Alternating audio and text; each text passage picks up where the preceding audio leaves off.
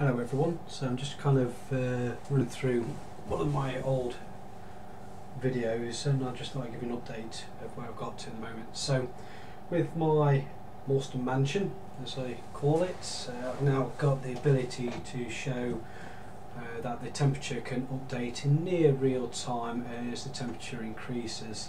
I will put onto my blog at some point, not right at this moment, the full kind of run through of how this all works, because it's quite interesting to see on the not only someone demonstrating something working, but in terms of how it's all put together. So what I've got is I've got my webcam pointed at my Raspberry Pi on top of a heat box that my father made for me, and off the back of that, as you can just see running off here, a temperature sensor which goes inside.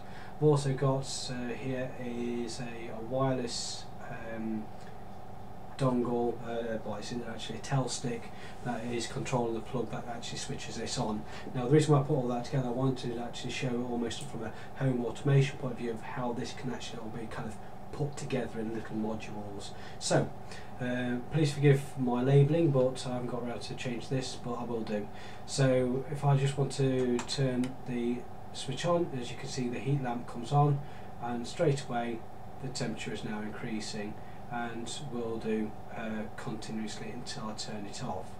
So that's quite nice, that's all fine. So we'll just switch that off for the time being. So, and the temperature will then start to cool. As any object will retain some of the heat, and what you would find is that the temperature would kind of stabilise up and down if you turn this on and off, which kind of brings me on to what I have done.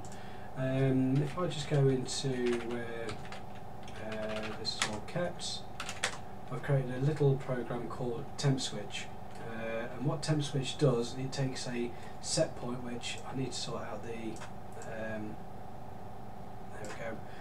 we go, the set point for this is set at 35 degrees. So once this hits 35 degrees and half a degree over that, so it's 35.5, it will switch off, and then when it drops half a degree under 35 degrees, so 34.5, it'll switch it back on. The reason being is if you was to set this, it's what we call a hysteresis of 0, what you would have, and I'll actually demonstrate this, you will actually have a switch that will switch on and off very rapidly. So if I just go sudo nano and temp switch. So in here, I've got down here, that is if the temperature is plus or minus, plus 0.5 degrees. So let's change that to 0. I think that's the only one I've got. So essentially with this, I'm just telling it to go on and off. So if I run Python script now,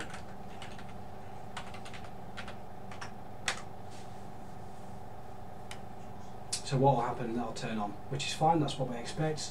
The temperature is currently at 27 degrees, 29, and obviously increasing. It'll hit 35 degrees. Shortly, it doesn't take too long with it being a small box.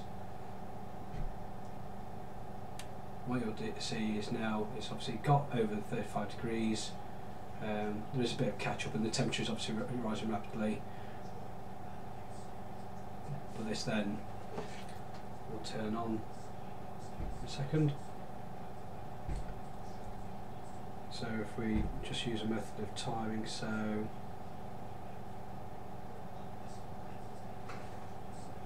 just a slightly patient with this.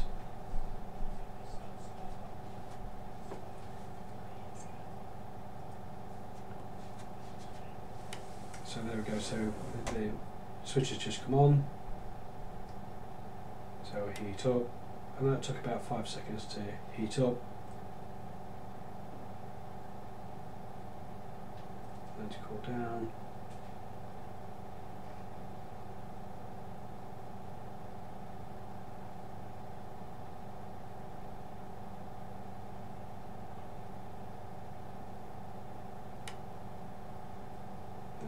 precisely 25 seconds, and heat up just a couple more. So in that aspect, obviously we've had just under a minute. The heat, effectively the heating has come on twice. Will it come on for a third time in a 1 minute period? Maybe just.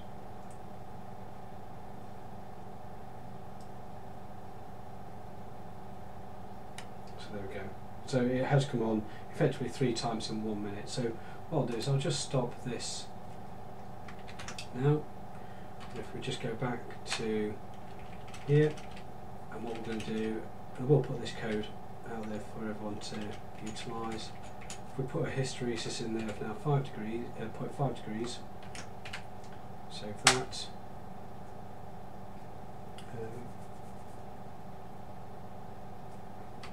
Run, same again. So it's come on, so that's once, so that'll have to go up.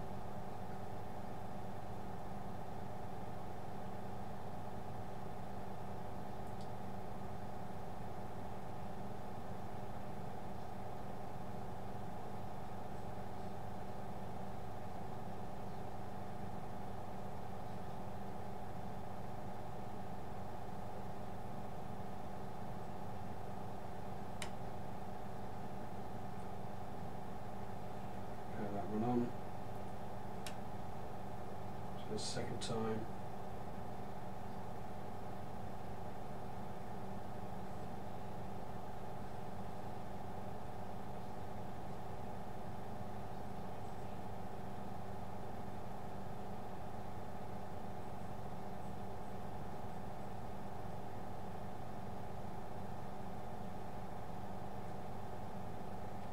We're coming up to. So well over a minute for the next time that we had 3 successive runs. So that kind of gives you a rough idea of hysteresis. However, then refining that to meet your own needs in terms of temperature control environment is depending.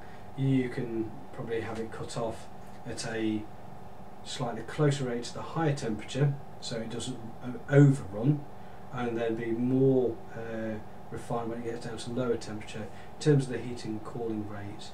You could be clever enough to then start understanding how the cooling rates are working for your said project, so whether it's a box like this, or whether it's you know, a room, or whether it's a particular big heating unit for drying particular projects. If you've got paints, there's all sorts of reasons why you want to have some form of temperature control and be more refined than just a normal thermostat.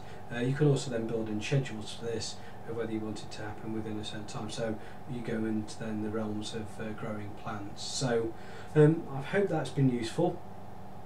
I really hope that this is actually recorded correctly, because if not, I'll do it again another day.